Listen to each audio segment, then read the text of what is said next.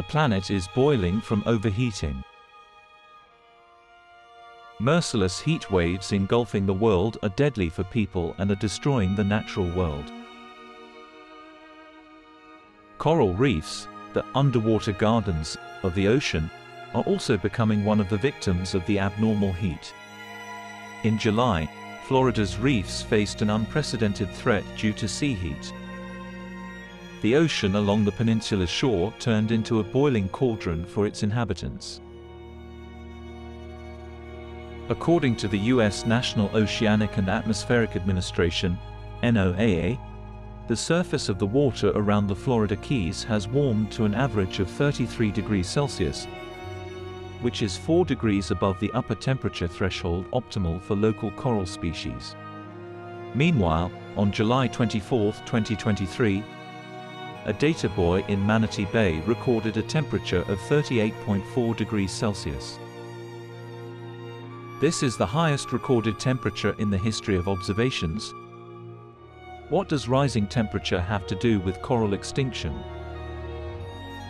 Corals live in symbiosis with tiny algae, zooxanthellae, which live in their cells and give them the bright colors. There is a mutually beneficial relationship between the organisms.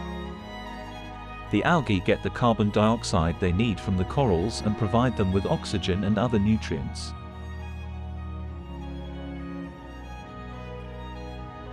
Classic tropical reefs are only comfortable within a narrow temperature range. When the upper critical limit is exceeded, corals experiencing thermal stress expel zooxanthellae, and as a result, lose their color and main food source. Until the temperature decreases, they cannot re-establish their symbiotic relationship. This means that a prolonged period of heat condemns them to starvation. The recent extreme warming of the ocean proved deadly for the Sombrero Reef. Scientists surveying the reef found that the corals there had become lifeless, not even having the chance to fully bleach. In fact, they were boiled alive. Almost all corals in the nearby Looe Key nursery also perished. While at Chica Rocks Reef, 99% of the corals suffered bleaching. And we don't know whether they will survive their forced starvation. According to the Florida Keys National Marine Sanctuary, it has already lost 80% to 90% of its reef systems. Are we on the brink of a complete loss of the Florida Reef? A similar question can be raised regarding other coral reef systems. Coral bleaching has been reported off the coasts of Colombia, El Salvador, Costa Rica and Mexico in the eastern Pacific, and along the Caribbean coasts of Panama, Mexico, and Belize. Massive job loss in fisheries and tourism, a severe food crisis in coastal areas, economic collapse and physical disappearance of many island states, as well as the lack of components for a number of life-saving medicines. This is what the loss of corals could mean for humankind. But the irony is that humanity, meaning you and I, may not live to witness that moment. Ocean warming causing coral extinction is a manifestation of a much more dangerous process. It entails devastating consequences for the entire planet, for each and every one of us. And here's why.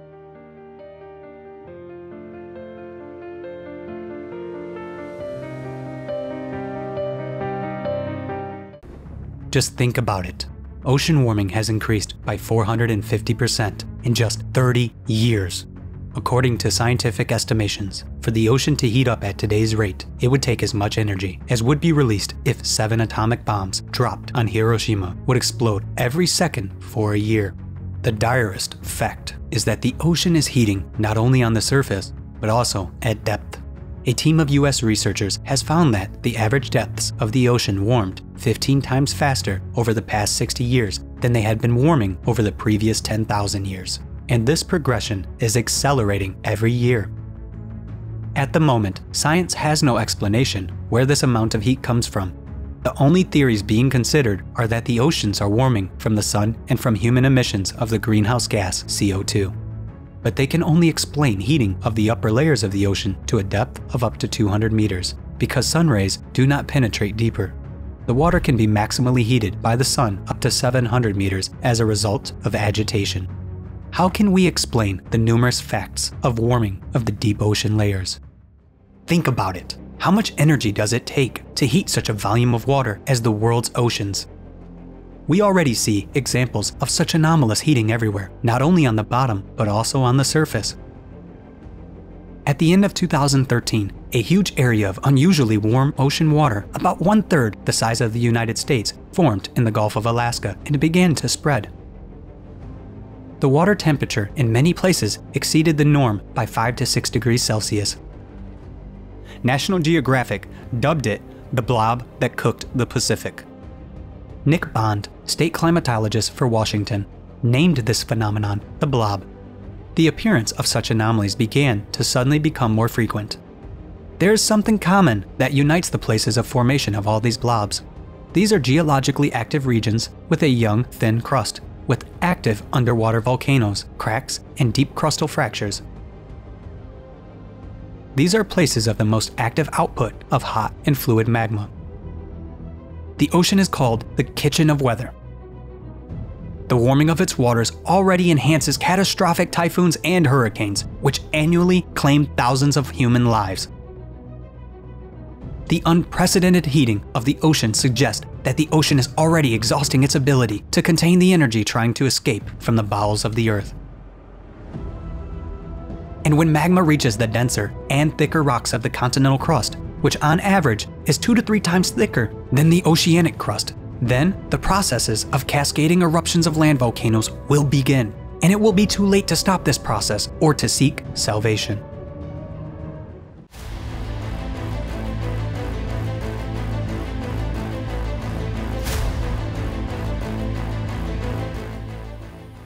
The ocean is the source of life for the entire planet, including us, humans.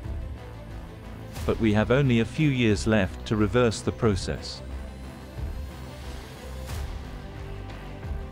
The facts and statistics that the world's media is silent about are presented in a scientific report on climate published on the Creative Society channel.